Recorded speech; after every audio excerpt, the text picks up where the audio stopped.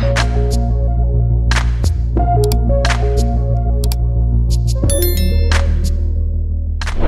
name of course is Principle and Practices of Animal Breeding. Shortly, we call it as animal breeding. तर correct नाम चाहिँ होइन है. Correct नाम चाहिँ animal breeding मात्रै होइन. The correct name of the course is Principle and Practices of Animal Breeding. Principle and Practices भनेको छ. And it is 2+1 course. This is the only one course of animal breeding in bachelor in agriculture program.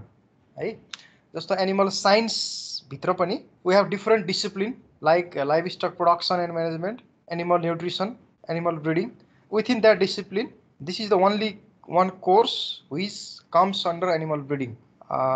यो भन्दा अगाडि हामीले पढेको first सेमेस्टरको introductory, ruminant, pig and poultry, they were the course under livestock production and management. त्यो चाहिँ production र management related course थियो. त्यो बीचमा अरु केही कोर्सहरु, couple of courses we studied on animal nutrition, and this is another discipline, animal breeding, the one and ultimate course. अब यो कोर्सको विषयमा थप कुरा गर्दाखेरि बेसिकली इन्ट्रोडक्टरी क्लासै हो यो विषयको. त्यसो भएर I have to tell something more on this course. जस्तो त्यहाँ अगाडि एनिमल ब्रिडिङको त्यो झुन्डेको छ नि दुईटा शब्द, प्रिन्सिपल एन्ड प्र्याक्टिसेस भन्ने. त्यसले के देखाउँछ भन्दाखेरि it is a bit of applied course है. ब्रिडिङ भनेपछि त्यसमा जेनेटिक्स जोडिएर आउँछ. ब्रिडिङको principal is based on genetics, genetic principal, but we don't study basic genetics in this course. यो कोर्समा हामीले basic genetics पढ्दैनौँ, but somehow it comes है, कता कता आइहाल्छ. फेरि कतै कतै प्रसङ्गवश आउँछ, प्रसङ्गवश आउँछ, कतै कतै त्यो बेसिक्स जेनेटिक्स त्यो तानिएर आएको बेलामा हामीले एकाध टपिक्सहरु पढि पनि हाल्छौँ. तर this is not the basic course of genetics. So this is the applied course. यो चाहिँ एप्लाइड कोर्स हो. यो एउटा मात्रै कोर्स छ. So this is not a difficult course. त्यति गाह्रो कोर्स छैन, सजिलै छ यो. र the understanding is before starting this course is you all are known with the basic principle of genetics है. जेनेटिक्स को बेसिक प्रिन्सिपल चाहिँ थाहा छ भन्ने चाहिँ मान्यताबाट सुरु हुन्छ यो कोर्स चाहिँ. र जहाँनिर प्रसङ्ग आउँछ त्यहाँनिर खोतलिहालिन्छ, त्यहाँनिर हामी छलफल गर्छौँ. त्यो भन्दा बाहेक चाहिँ जेनेटिक्सका बेसिक कुराहरू चाहिँ हामीलाई थाहा छ भन्ने आधारमा यो कोर्स अगाडि बढ्छ. र from exam point of view, अब मुख्य कुरा त त्यहाँनिर आउँछ नि हामीलाई, त अरू कुराहरू छँदैछन् तपसिल, तर एक्जाम पोइन्ट अफ भ्यू चाहिँ इम्पोर्टेन्ट हुन्छ होइन. त्यो कागजको खोस्टो त अलिक गरुङ्गो बनाउनु पर्यो, सर्ट मार्कसिट अथवा ट्रान्सक्रिप्ट भन्ने. त्यसको निम्ति exam point of view important हुन्छ. त्यसको निम्ति चाहिँ त्यसका लागि भन्नुपर्ने कुरो के छ भन्दाखेरि अघि मैले एप्लाइड कोर्स भने जस्तै एक्जाममा चाहिँ एप्लाइड क्वेसन कम्स है, नट दि बेसिक. जस्तो बेसिक जेनेटिक्सका क्वेसनहरू आउँदैन. जस्तो हाम्रो प्रसङ्गमा हामीले त्यो एप्लाइड पढिरहँदाखेरि त्यो एप्लाइडको पछाडि त्यहाँ बेसिक जेनेटिक्स त जोडिया हुन्छ, तर बेसिक जेनेटिक्सहरू केही पनि सोध्दैन. पहिला सोधे जस्तै व्हाट इज पोलिपोलाइडी भने जस्तो, अथवा डिफाइन अथवा क्लासिफाई भनेर जेनेटिक्सका जति पनि कुराहरू छन् त्यस्ता चिजहरू त्यो चाहिँ सोध्दैन हैन. अब मेन्डेलियन जेनेटिक्सको प्रसङ्ग आउँछ, बट एक्जाममा मेन्डेलियन जेनेटिक्सै भनेर केही सोध्दैन.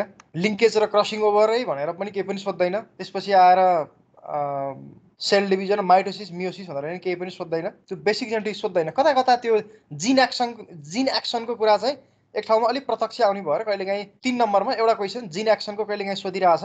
र हामी चर्चा गर्दाखेरि जहाँ जहाँ अलिकति रिलेटिभली अलिक बढी बेसिक जेनेटिक्स आउँछ त्यो चाहिँ एकाध क्वेसन कहिलेकाहीँ सोधि पनि हाले हुन्छ. नत्र बेसिकल्ली लङ क्वेसन र almost all the short questions they are applied question है.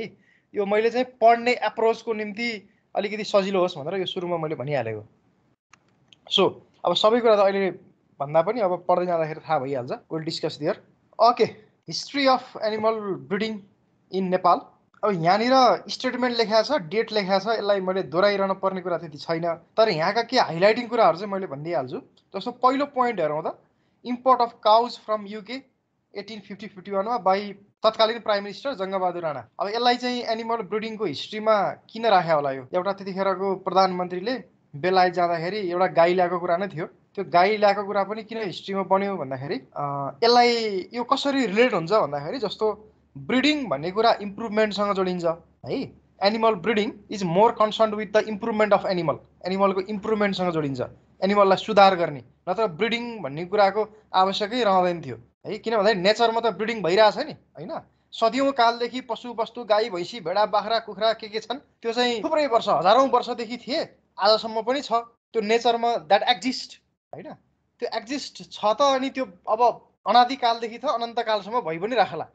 तर हामीले ब्रिडिङ किन भन्नु पर्यो भन्दाखेरि हामीले जुन एउटा बायस्ड अहिले प्रसङ्ग आउँछ, बायस्ड अथवा एउटा एसर्टिभ हिसाबले चाहिँ जुन ब्रिडिङ गर्छौँ प्लान्टमा एज अ ब्रिडर, त्यसको उद्देश्य भनेको इम्प्रुभमेन्ट, सर्टेन क्वालिटीको लागि, सर्टेन क्यारेक्टरको लागि, सर्टेन ट्रेटको लागि हामीलाई एनिमल इम्प्रुभ गर्नुपर्ने हुन्छ। So our aim is to improve that animal, त्यसलाई सुधार गर्ने।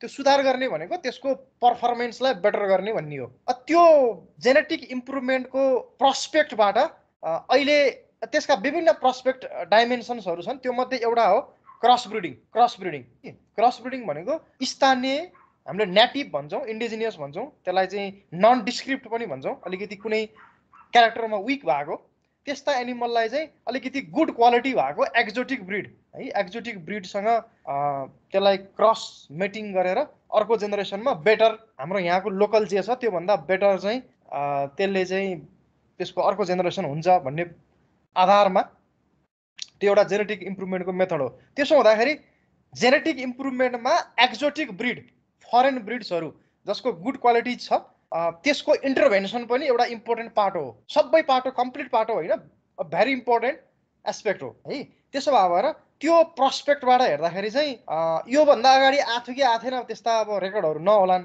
तर एउटा चाहिँ अफिसियल भिजिटमा बेलायत गएको बेलामा युकेबाट गाई लिएर आएको, त्यहाँको गाई लिएर आएका हिसाबले नेपालमा काउको क्रस इन्टरभेन्सन भयो भन्ने त्यो प्रस्पेक्टबाट एनालाइसिस गरेर यसलाई चाहिँ एनिमल ब्रिडिङको हिस्ट्रीमा राखेको हो है। अनि जङ्गबहादुरको विषयमा एउटा रमाइलो प्रसङ्ग पनि छ, यसमा मैले भनिदिइहालौँ। जङ्गबहादुर चाहिँ अलिकति धार्मिक स्वभावको मान्छे, त्यही भएर पनि अब यो हिन्दू कल्चरबाट सर गाई लिएर आयो होला। अनि हामीले जङ्गबहादुरको इतिहास पढ्दाखेरि कता के पढ्न पाइन्छ भन्दाखेरि उनले चाहिँ ठुलो बाकसमा, ट्याङ्कीमा, त्यसलाई के भन्ने, त्यसमा चाहिँ गङ्गाको पानी लिएर गएको थियो बेलायत जाँदाखेरि होइन।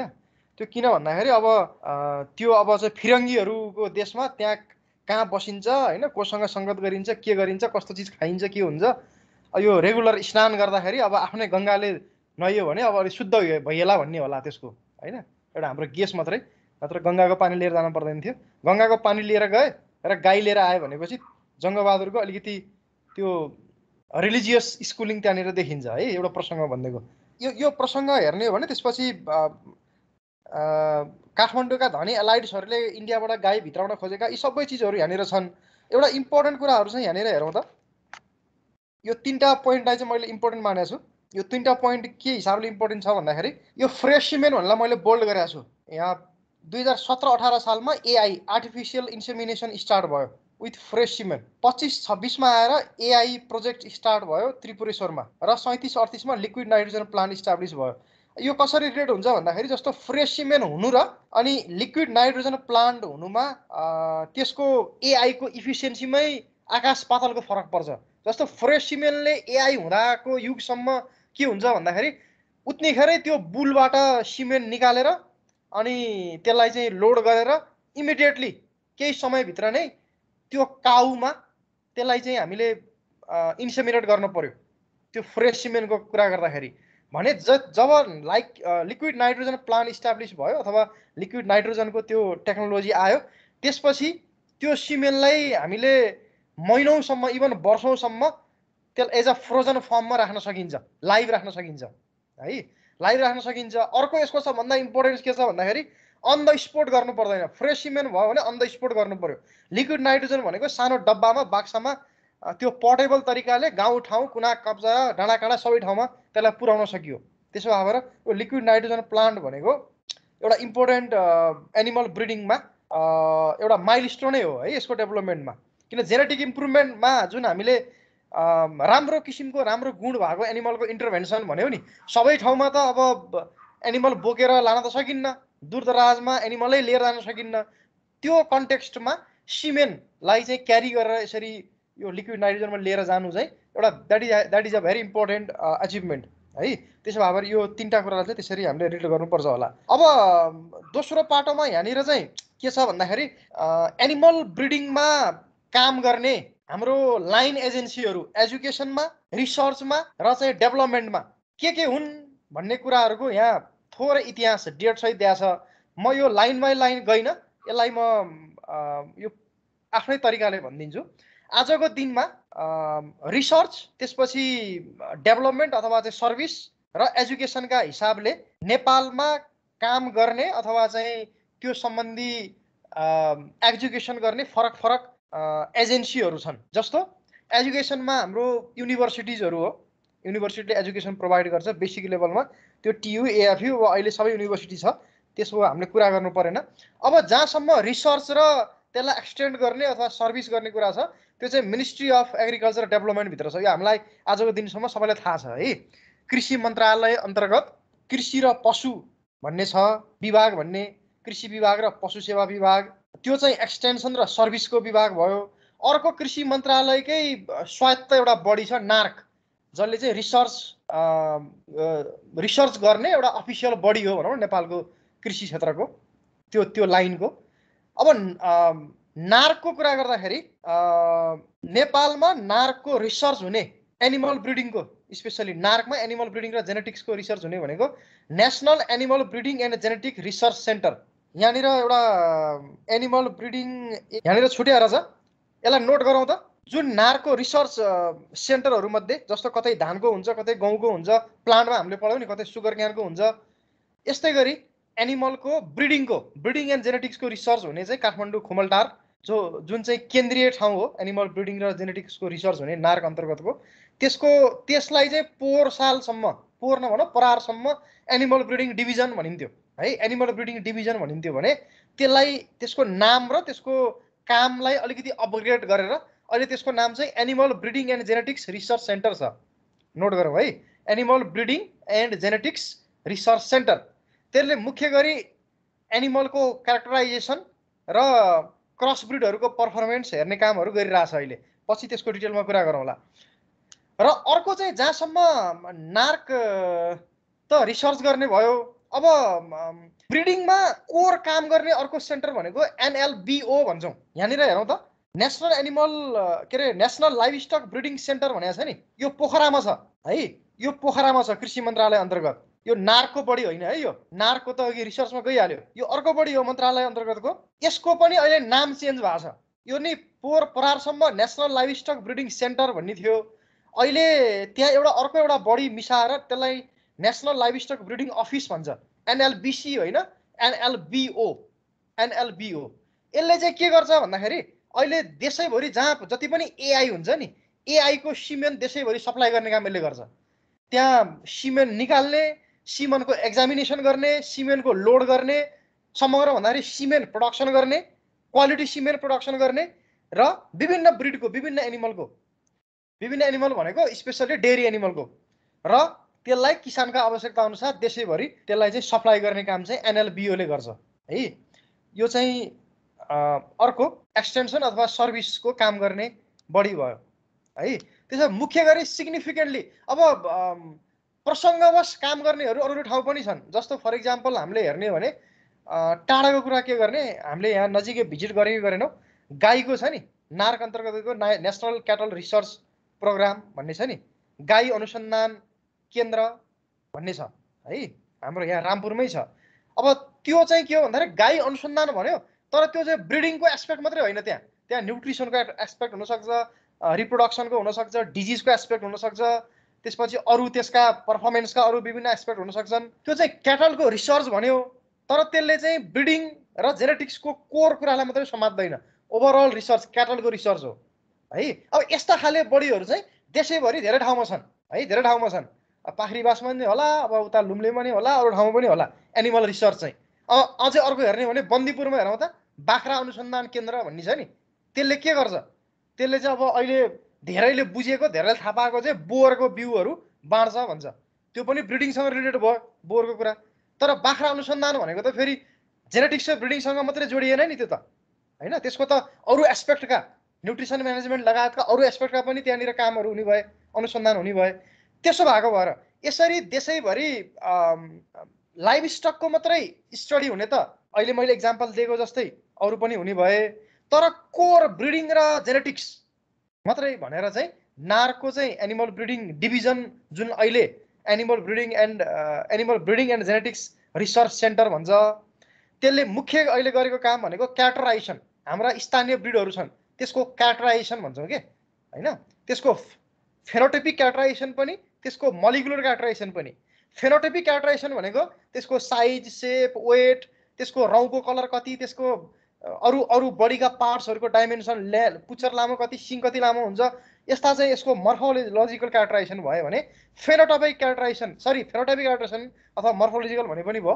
त्यो बाहिरबाट देखिने भयो र अर्को चाहिँ त्यसको चाहिँ मोलिकुलर क्याटराइजेसन भनेको चाहिँ त्यो चाहिँ मोलिकुलर लेभलमा क्याटराइज गर्ने भनेको त्यसको सर्टेन कुनै पनि ट्रेट गभर्न गर्ने जिनको सिक्वेन्स कस्तो छ त्यो कुरा थाहा पाउने है यसको विषयमा हामीले फेरि पछि पढिहाल्छौं त्यो खाले क्याटराइजेसन पनि त्यहाँनिर हुन्छ र अधिकांश हाम्रा सबै खाले गाई भैँसी भेडा बाख्रा पिगको अधिकांश हाम्रा स्थानीय जातका सबैको क्याटराइजेसन लगभग सकियो केहीको अब सकिने फेजमै छ है त्यो पनि नार्कको रोल भन्ने ठाउँमा पछि कतै पढौँला यसरी अनि अहिलेको एआई को मैले भनिहालेँ एनएलबी हो है र कृषि मन्त्रालय अन्तर्गत मैले अघि भने रिसर्च गर्ने नार्कको एनिमल ब्रिडिङ डिभिजनको कुरा आयो र अहिलेको बाख्रा अनुसन्धान गाई अनुसन्धान भनेको कोर ब्रिडिङ र जेनेटिक्सको मात्रै नभए पनि त्यो पनि नार्क अन्तर्गतै हो तर यो national animal livestock breeding office भनेको चाहिँ यो चाहिँ नार्क अन्तर्गत होइन है यो चाहिँ त्यो रिसर्च अन्तर्गत होइन यो चाहिँ एक्सटेन्सन र सर्भिस